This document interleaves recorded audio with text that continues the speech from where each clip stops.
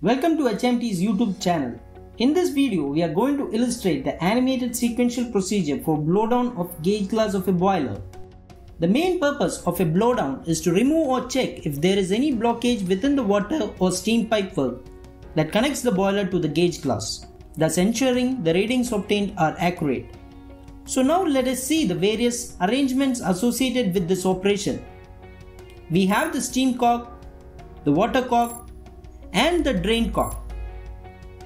As a safety feature, the water cock and the steam cocks are kept in open position when their handle point downwards.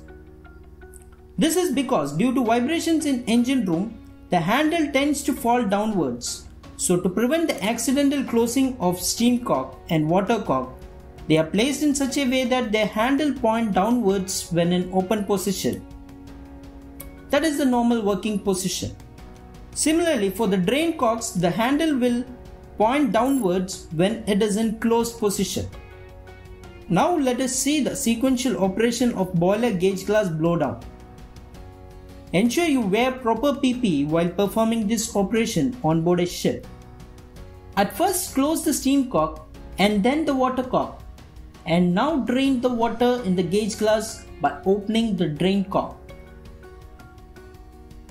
Wait for few seconds and confirm there is no leak from the water side and steam side cocks.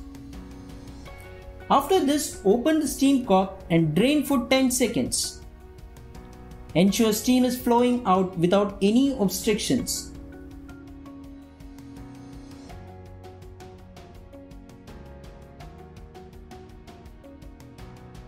Close the steam cock now and open the water cock.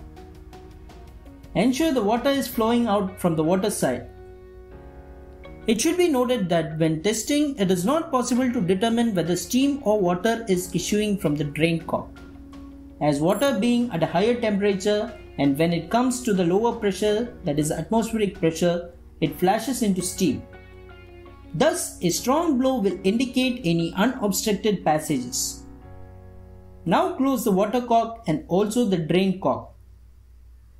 Now open the water cock first and you can observe the water filling up the gauge glass completely. After this, open the steam cock.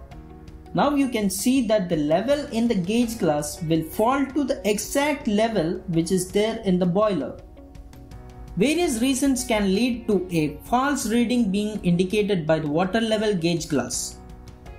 Choked cocks and passages are a common one. If the steam cock is choked, a vacuum forms in the upper part of the glass, causing the water to rise until it completely fills the glass.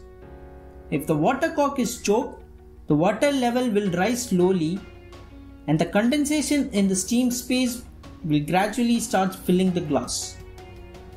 Thanks for watching this video. Please do subscribe to our YouTube channel and press on the bell button by the side to receive updates on our further videos as soon as we post them. Thank you.